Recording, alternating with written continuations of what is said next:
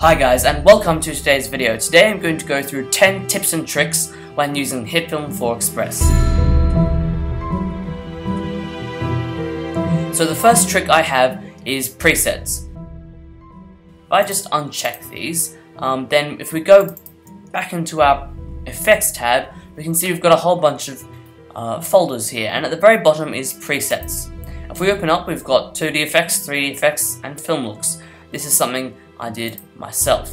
So presets are pretty much an effect that you can drag onto your video that contain multiple effects or one effect that's been tweaked. So for example, if I get vignette 1080p, it'll drag on the vignette effect, which has been customized to fit 1920 by 1080p pixels. Or we can go down to our film looks and get a film look such as purple push. And this will apply a number of effects onto our video, which will all give it a certain film look. And this way you don't have to go and tweak things yourself. You can just go straight down to your presets and quickly drag on things you need. And this is really helpful and a really easy way to get things done in Hitfilm. Now you can also add your own presets. So as you can see here, I've got my own custom grade. Just did it in about 2 seconds. Not very special at all. But as you can see, I've got 2 effects here. And all I need to do to create my own grade is I need to click on these, and I can select all of the ones that I want to be in the preset, so I can shift or command select or control select on a PC, and just right click and select create preset. Now you just need to type in what you want to be, so flower grade for example, and put it under say film looks, and just press save. And now under film looks you've got the flower grade preset. And if I just delete these, I can just drag the flower grade preset onto my video, and it's just the same things. And now we can go ahead and even tweak it even further. One thing I should mention is Inkscape's digital preset marketplace. If you just Google Hitfilm preset marketplace, then one of the first results will be Inkscape's digital presets marketplace. And this is a really cool site with which Hitfilm users can go ahead and download whatever sort of presets they like. There are a whole bunch here. They tell you which versions they're compatible with, and there are some really cool presets here that you can download. So go check it out, and you can also upload your own presets. So definitely go check it out. This is a really good way to get cool free Hitfilm presets. So now we're going to move on to a bit of a more basic but just as useful tips. So what you can do is, if we just zoom into our timeline here, we can see that each of these is now a frame.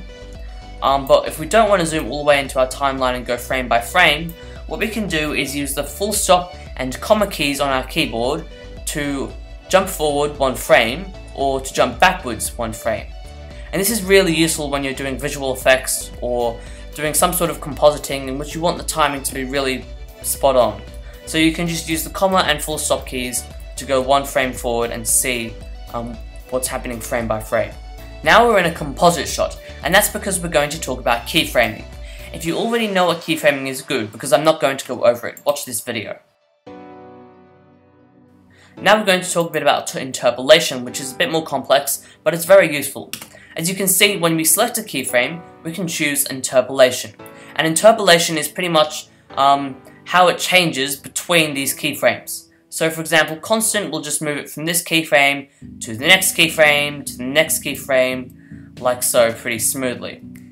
However, we can change the interpolation. So if we make this smooth, for example, it'll smoothly go here, smoothly go there. And that's really nice. We can also choose all sorts of different things. If you're adjusting the position, you also have manual Bezier. So if I turn this into manual Bezier, I can actually change the path that it takes.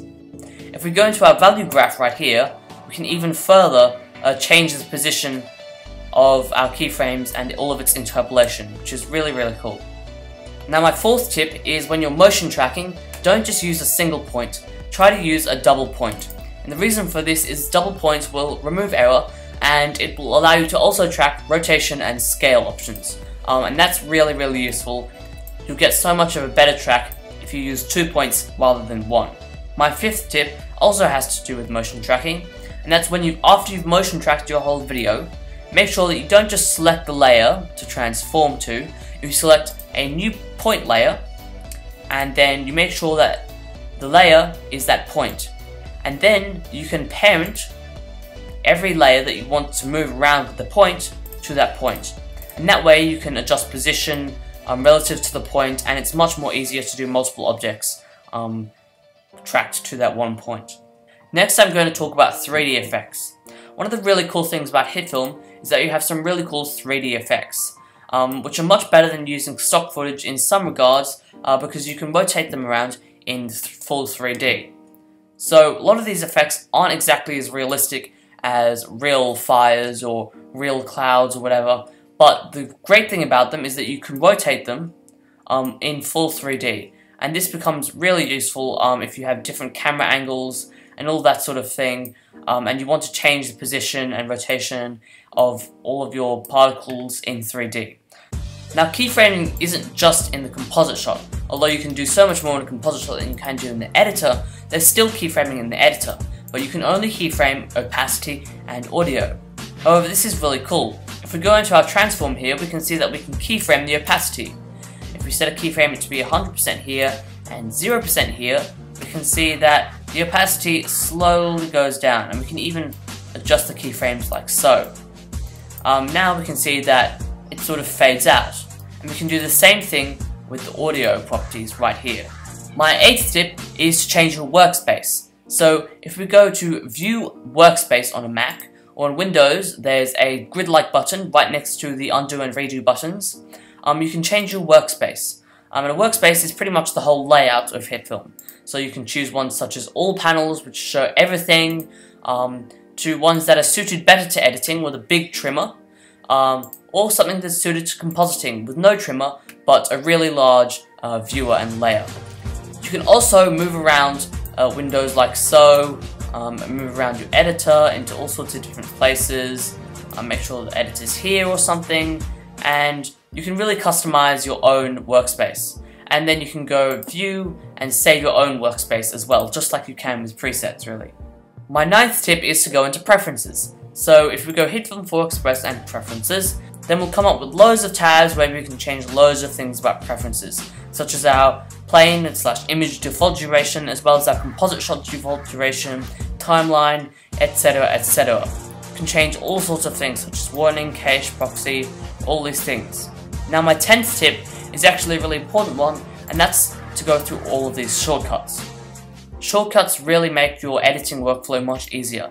If you learn all of these shortcuts, then you'll become much quicker when editing with this program. Alternatively, for loads of these different shortcuts, you can actually change exactly what shortcut you want.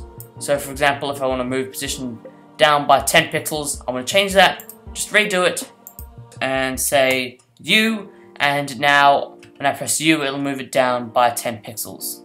So those are all the tips in Hitfilm for Express. So thank you guys for watching this video. I hope this helped you. I hope you now use these tips. I hope you learned something from these tips that I've given you today. And yeah, thank you for watching this video. I will see you guys next time. Stay shiny. Bye.